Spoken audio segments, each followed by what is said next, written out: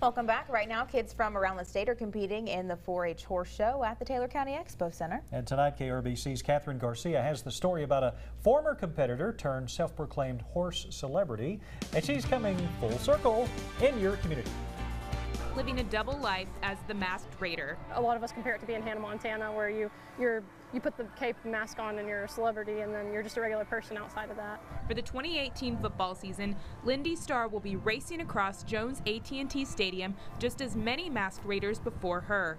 The previous Masked Rider told me it is an indescribable experience, and so I'm really looking forward to it. And they say it lasts like 10 seconds, so it's like a quick, probably one of the quickest, best moments of your life.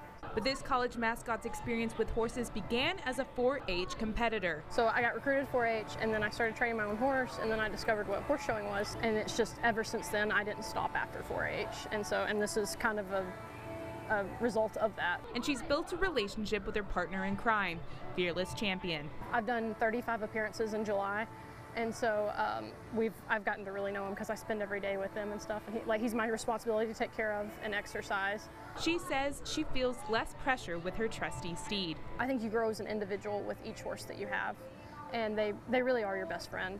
And so with him, I don't have to stress about anything, but I do have to make sure that he's safe. Bringing smiles to Texas Tech fans. Going to parades and stuff, we'll give the guns up, and it's just seeing all the people that gives the guns up and stuff, and it just gives me butterflies every time it happens. In Abilene, Catherine Garcia, KRBC, Abilene's local news.